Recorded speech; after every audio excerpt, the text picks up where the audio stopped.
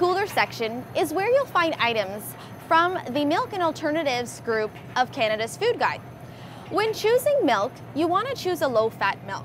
So milk will have a milk fat percent. So on the label, it's generally in smaller letters, but you'll see the letters MF. That stands for milk fat. Canada's Food Guide recommends that we choose skim milk, 1% or 2% milk, as those are considered lower in fat. Okay, there's my 0% milk fat. Now you want to do the same when choosing yogurt. Yogurt will also have a milk fat percent.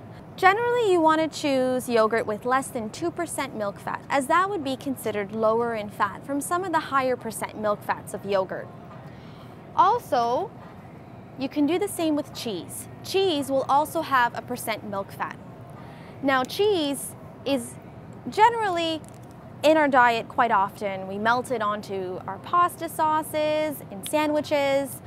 So you definitely want to choose a lower fat cheese. This cheese is 18% milk fat.